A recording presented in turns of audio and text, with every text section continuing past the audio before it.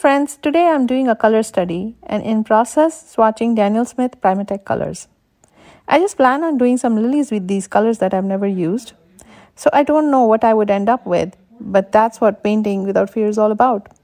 So join me in this journey if you feel like painting today. List of supplies is in the description. If not, then just sit back, relax, and just learn about these colors.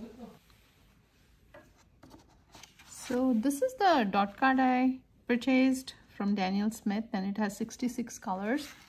And I'm going to test the PrimaTek series. I'm really curious about it because when I was reading about this series, these colors, and they all seem to be mineral colors, like they are mined from minerals. So I'm expecting earth tones, and I have a bias towards earth tones. I'm really excited about this, and I want to not do swatches because these swatches don't really tell me much about the color. So I will try and paint these colors into some kind of a composition. So I will talk a little bit, but mostly when I paint, I kind of get lost in it. So I might go quiet. So let's see what we get. So I'm going to try the first one. It's called the Amethyst Genuine. So let's see.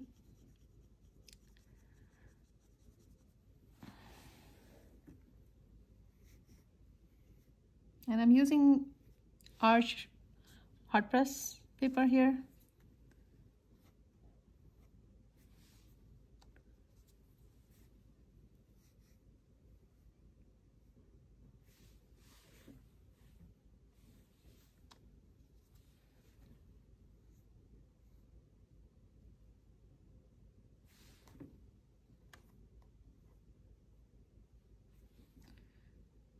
Yeah, just like I thought.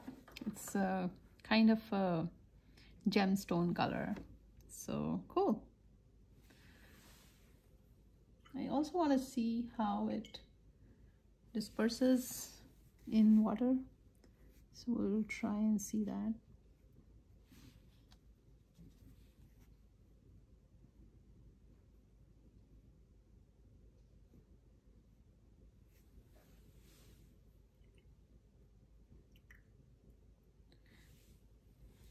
Right next to it is Sodalite Genuine. Seems like it's a black with some blue tinge. Nice blue shade to it. Love that. Oh wow, this is really dark and nice.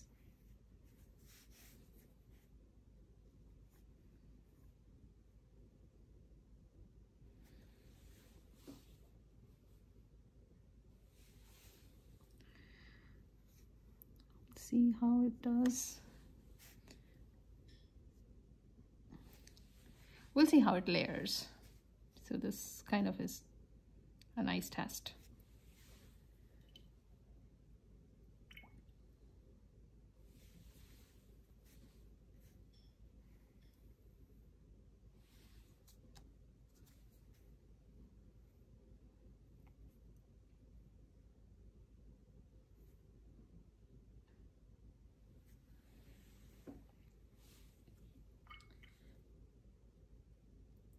I really like this. So I'm just kind of like trying to mix this with my previous flower here. Interesting. This is black tourmaline. Let's see.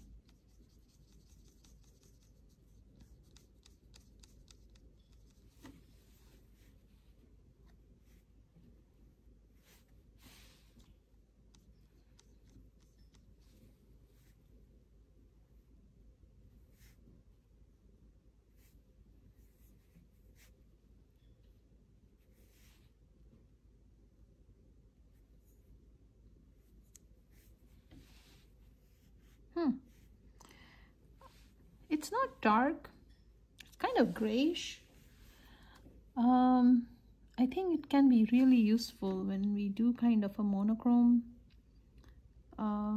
painting. Another interesting thing is it doesn't have like big granules. Like the granulating is fine. Oh wow, I like kind of how it disperses.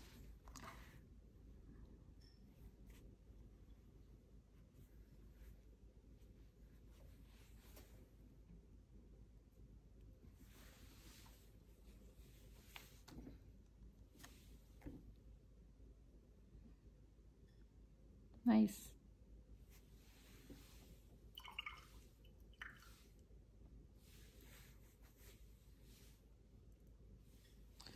The next one here is Bloodstone Genuine. I'm expecting kind of a red tinge here, but we'll see what we get. I don't see any red, so let's see. Oh yeah, there is a red.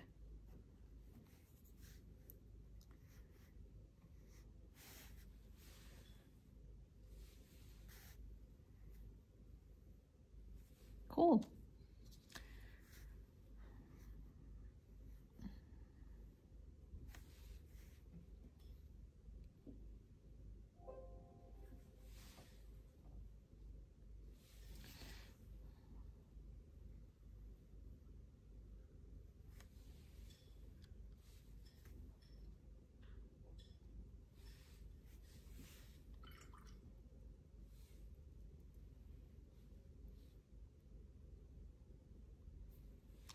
Can't get over the sodalite. I'm going to use a little bit of that in this flower. See how it overlaps.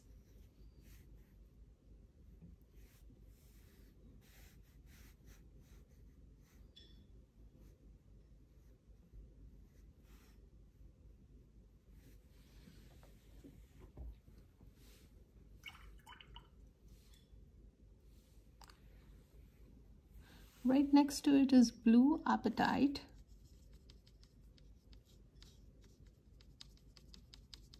So naturally we'll see some blue hint here.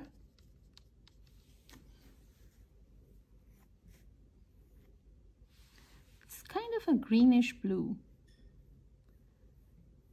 See how it contrasts with the sodalite.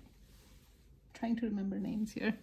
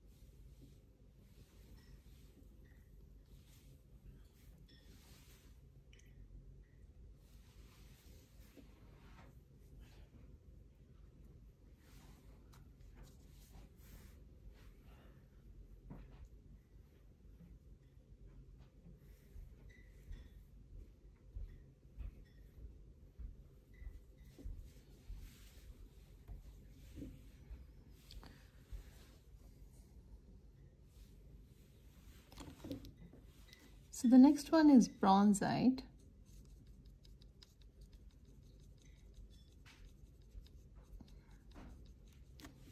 And I'm noticing some of the colors are kind of hard to get going. You know, they don't easily get onto my brush, which is also nice. I mean, it can be negative for some people, but I kind of like that. It tells me like it has some granules and it'll give me a good granulation on the paper.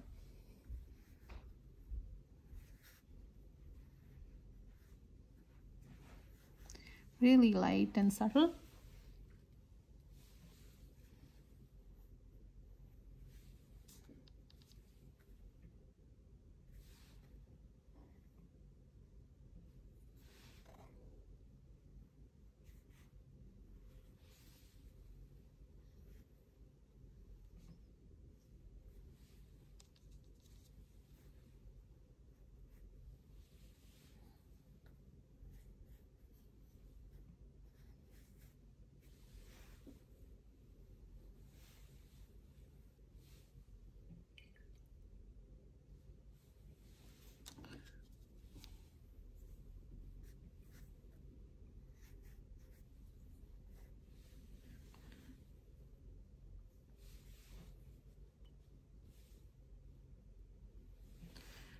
This is an interesting name, burnt tiger eye. Burnt tiger's eye. Seems like a brown. So let's see, it's kind of a darker brown when I'm mixing it. It also has a hint of violet, seems like. So let's see what we get on the paper.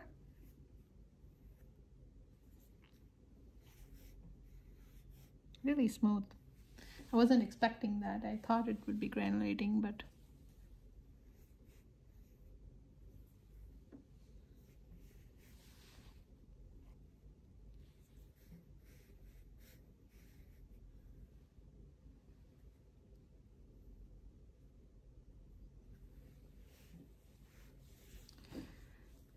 so you kind of see the difference between the burnt tiger's eye and the bronzite. Bronzite is kind of pale, and this one has a red tone to it.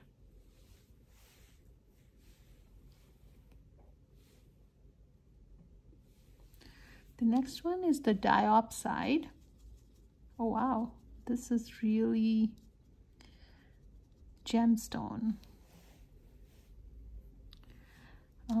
I'm looking at what I'm doing. I feel like doing leaves with it. So let's see if I can.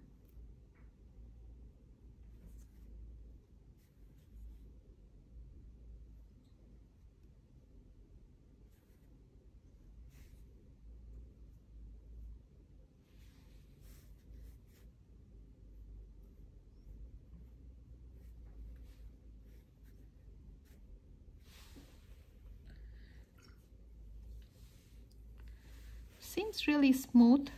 I do not know how this will disperse in clean water, so I'm going to try and do that. Let's take a load of this. Interesting.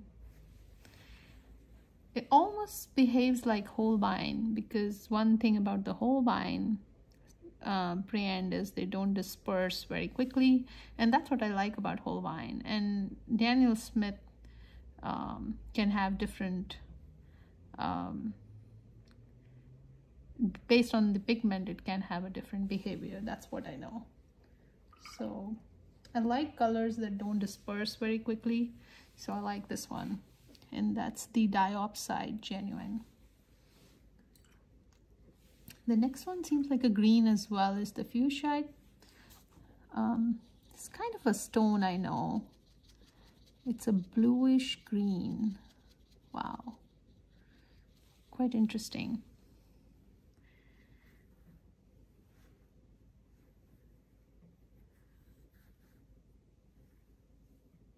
Really pale and almost pastel.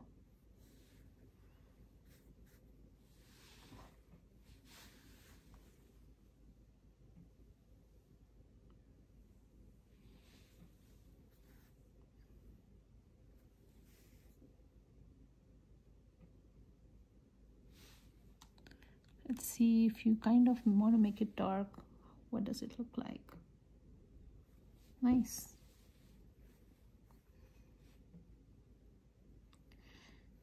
Almost feel like putting together a palette of these two browns and the fuchsite, and kind of forgot what this gray was. I think this is the black tourmaline. Yep.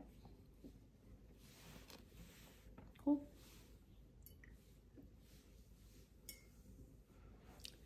Next one is the garnet.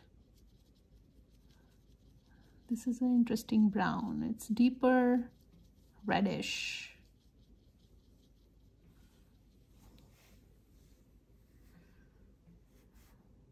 Yep.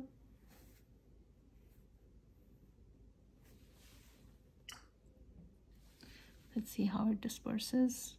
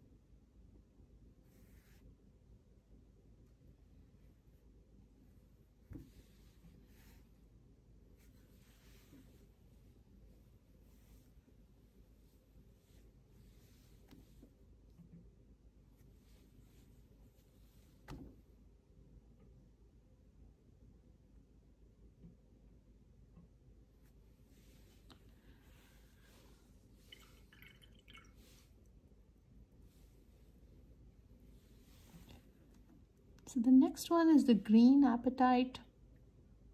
There was a blue apatite, and this is the green apatite. Oh wow, I love this. This is almost my favorite green shade. It's the muddy green, mossy, algae color.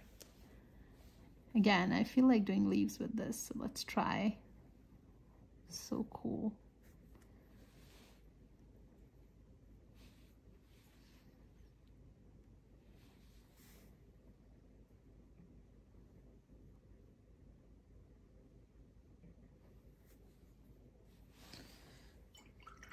Let's see how it disperses.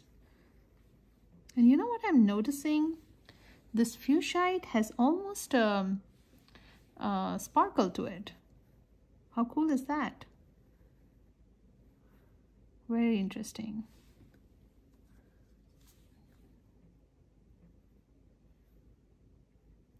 Oh, cool. I like how it disperses. Just going to try one more.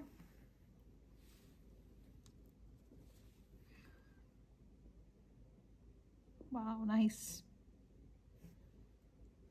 Wow, really love that.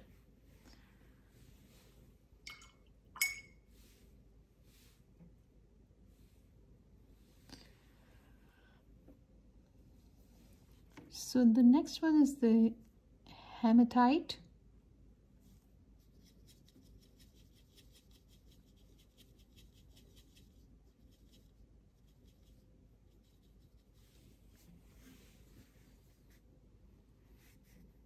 Oh, it's almost gray-black. Again, I like how it reveals, this one reveals the brush strokes. It almost like, you know, if you look at this, oh, I'm sorry, now you can see this. I like how it reveals the brush strokes. It almost captured, it almost recorded it, you know? So really love that. So it's the hematite.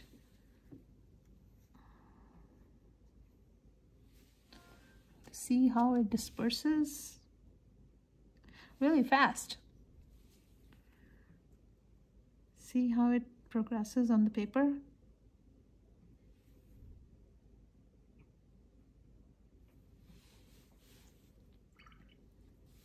Let's try and do one more leaf.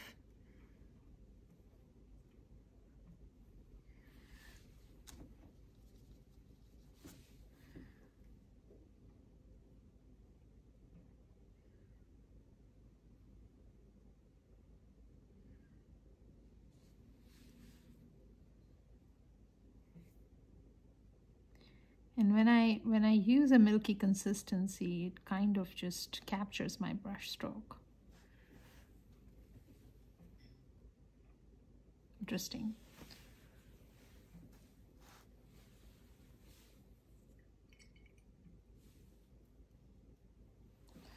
So next one is also a hematite violet.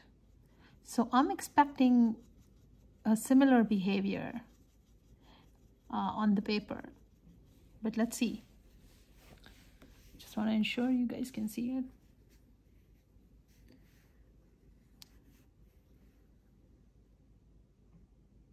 Yep.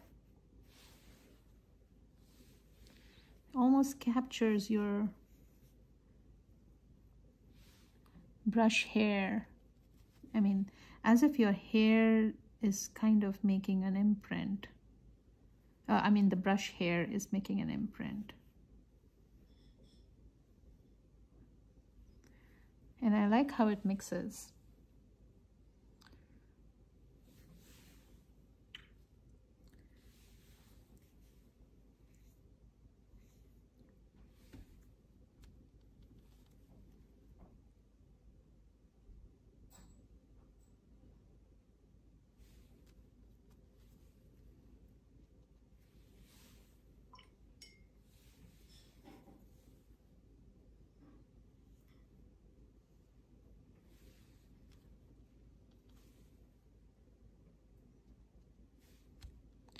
does not have too many particles to it. It's very hard to get this on the brush. I mean, the hematite was not so much. I mean, I could get it easily, but the hematite violet is really hard to get it on the brush. Can't really get a very deep, a dark spot. Now I can. So just a little bit of hard work. But yeah, you know, that's the character of the color.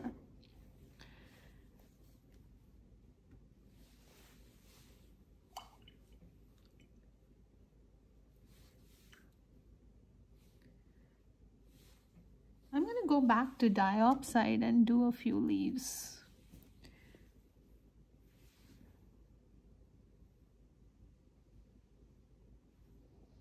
Look how deep it is.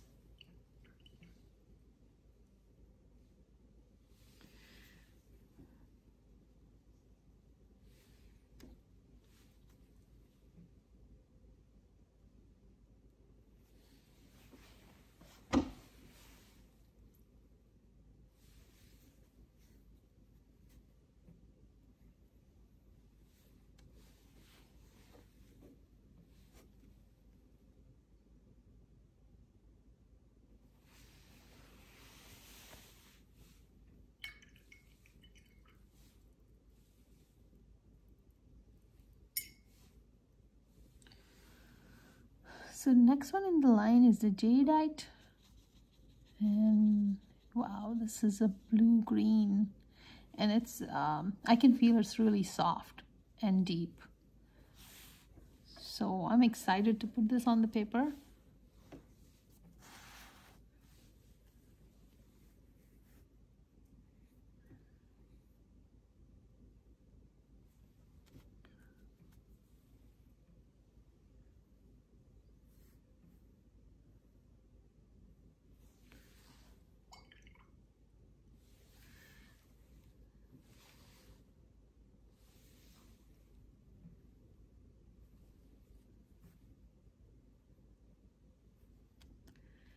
This really disperses well.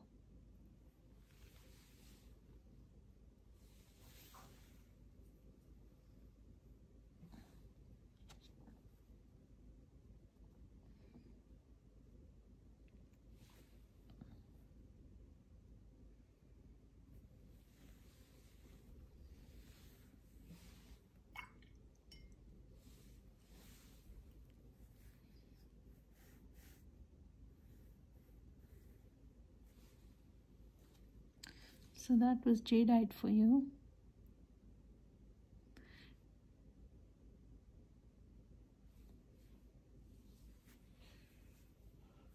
Very similar behavior compared to diopside.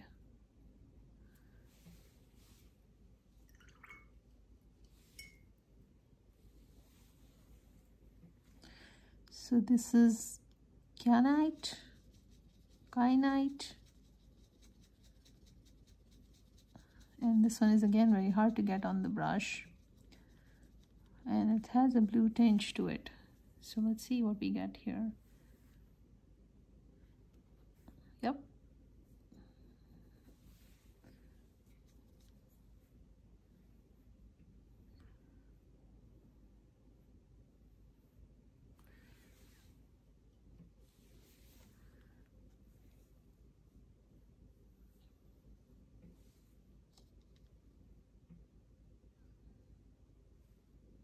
Decent dispersion.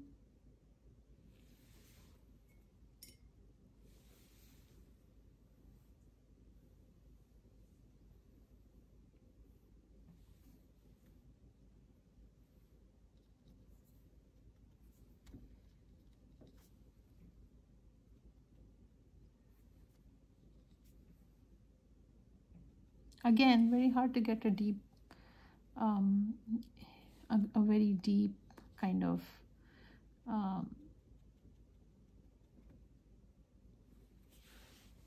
deposition on the paper. But once you do get, it's kind of pretty. So I had a tough time getting this deep deposition, but once I got it, it kind of looks nice. See how it disperses and kind of gives you a very natural kind of progression on with water.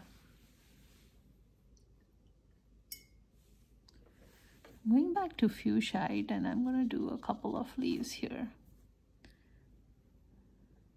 I really like the sparkle in this, and it's really subtle sparkle. It's like almost not there, like, you know, I'm seeing this light shine on them, so I can see it. I'm not sure if the camera is capturing it.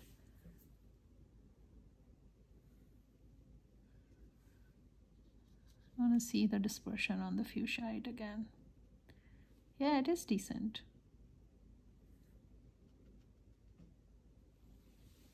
Nice.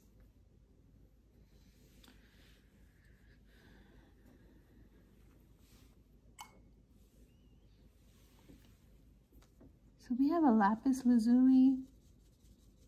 This is going to be a blue.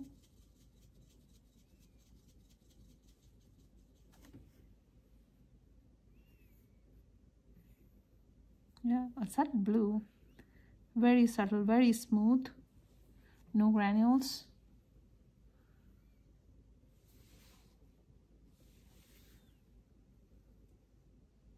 I mean, very fine granules.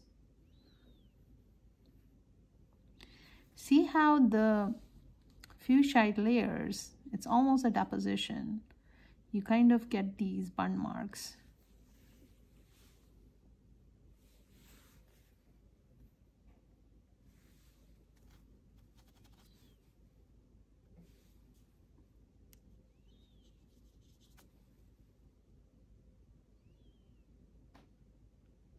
Again, very hard to get a deep deposition. It won't deposit.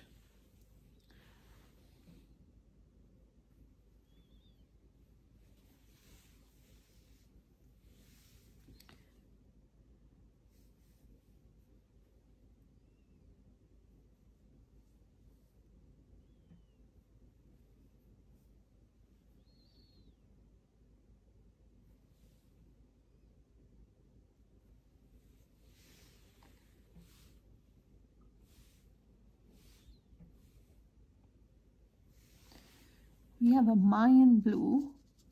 So let's see.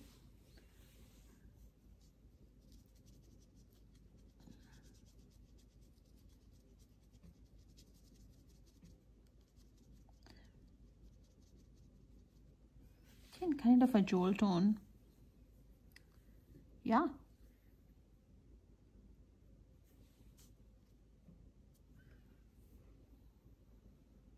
But fine granules.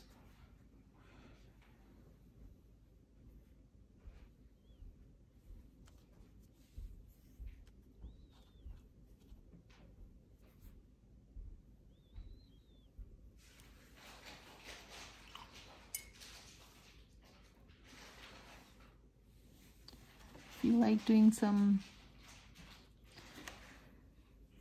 leafy impressions with the fuchsite here, let's see how it kind of looks together.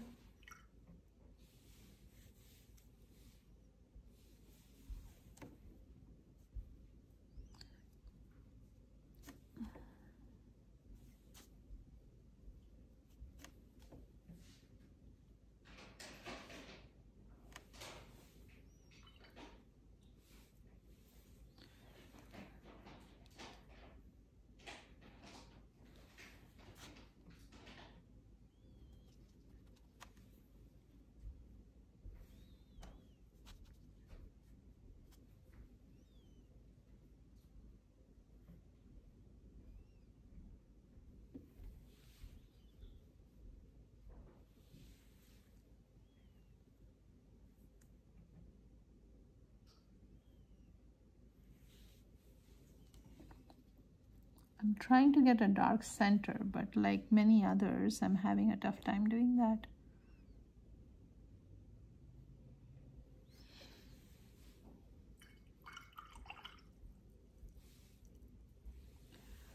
So this one is Minnesota pipestone.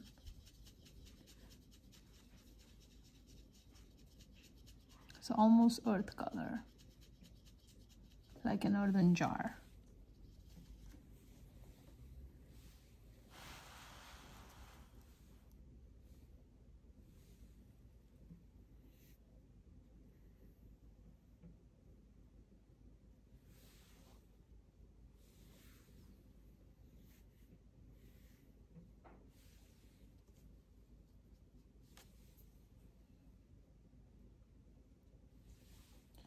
I like the way it disperses, easier to get on the brush.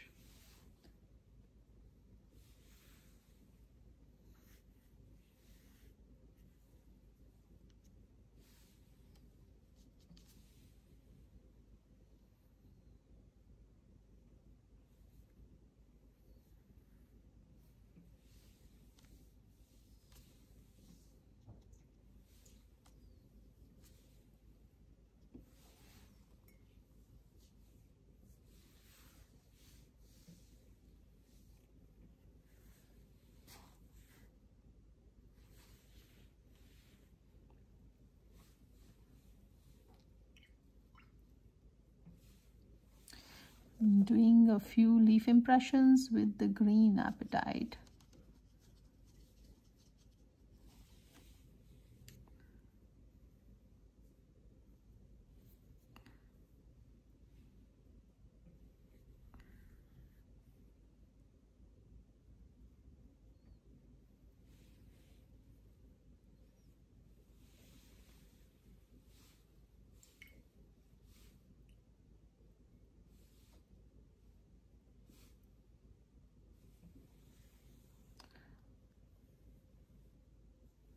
So the next one is the Piemontite. So kind of a brown shade, but with a red tinge. So yeah, quite different.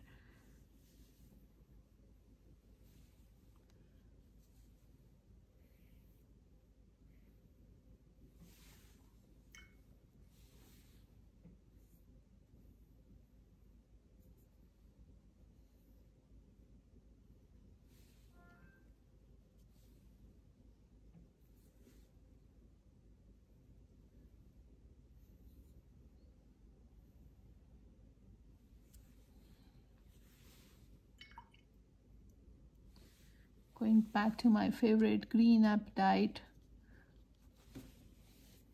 to complete the flower leaves.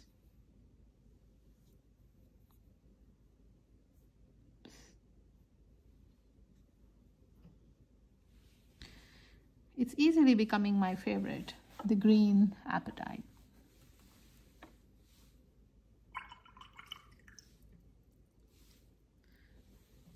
I'm going to test the dispersion on the Piemontite genuine. Yeah, it's a slower dispersion, and that's what I expected.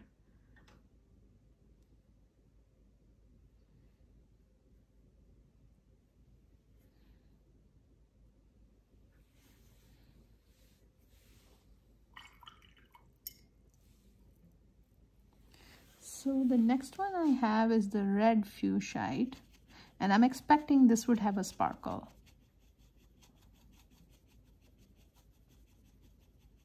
So let's see if it does. Yeah, can almost see it. But it reveals better once it dries out.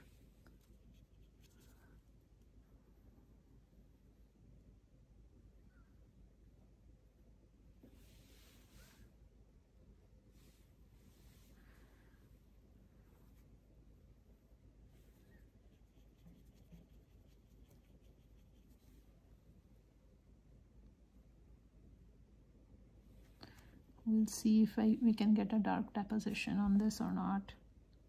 Yeah, it is harder to get, but I think it'd be worth it if you got it, because then it will have that shine.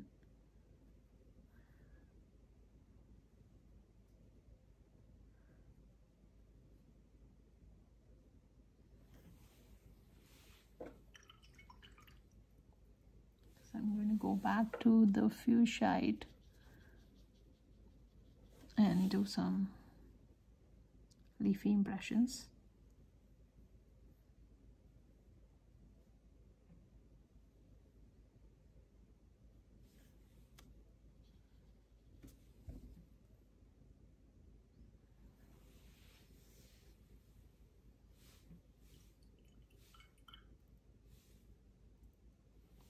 The next one is the serpentine.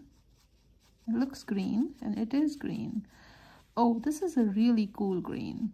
This is that almost like a newborn leaf, you know, like the spring leaves. So this was also one of my, yeah, one of my favorite shades.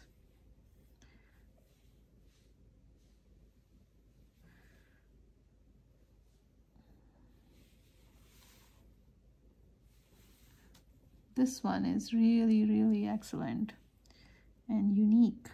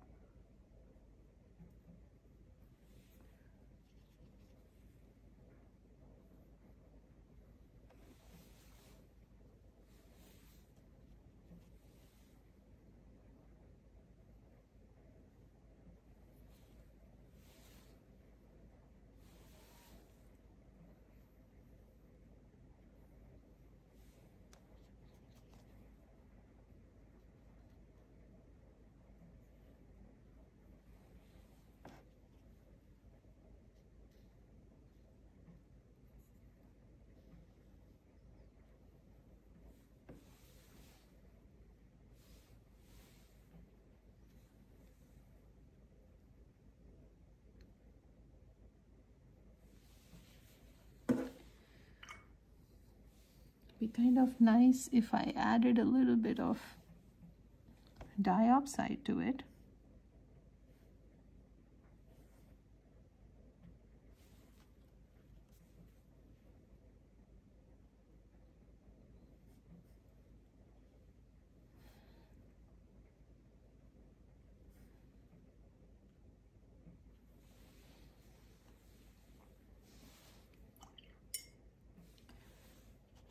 So serpentine genuine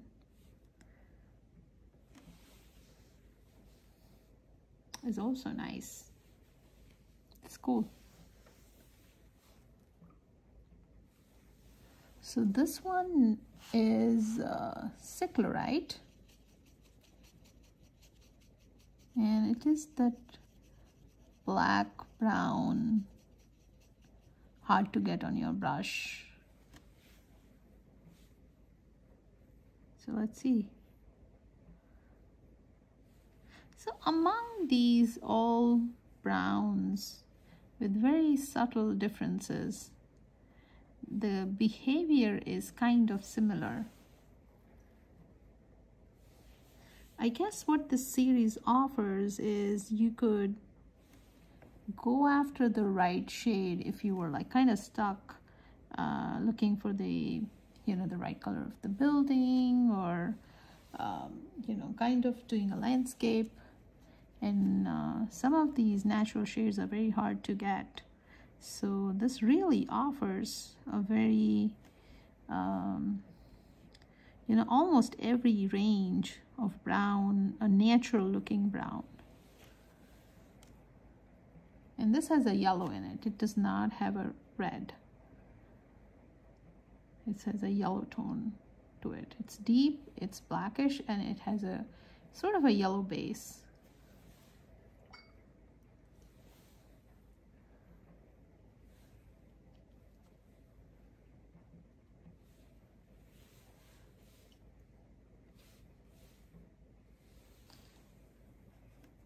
So I don't quite know how to say this. It's sugilite or sugilite. And this is a gray, violet, black, brown with pastel-y color. So let's see what it does on the paper. Yeah, it's almost violet.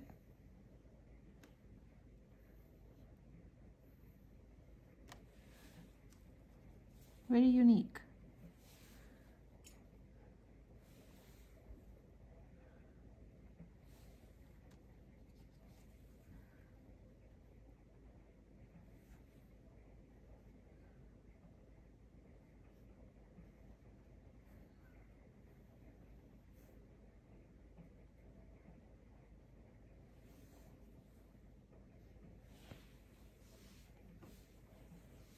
And the last one is the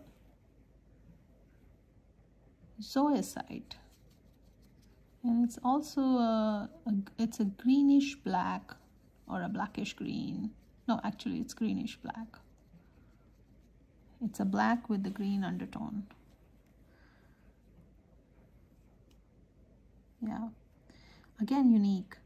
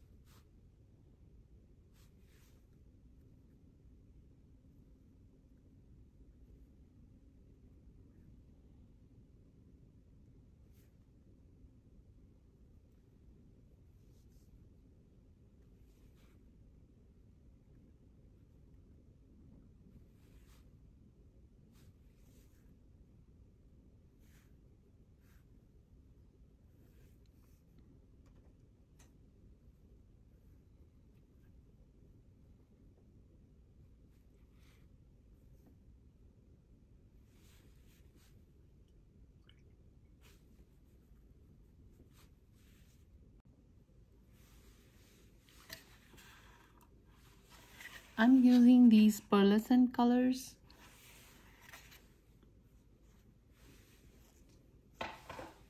A tiny bit of them for the center of the flowers.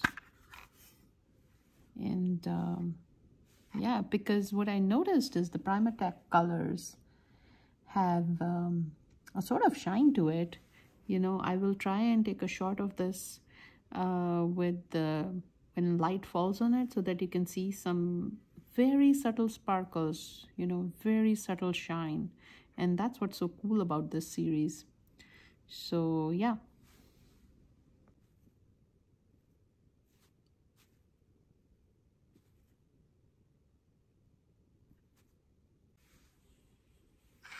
And these pearlescent colors are really, really soft. So I'll put a link in the description. Really impressed by this. I'm using these for the first time.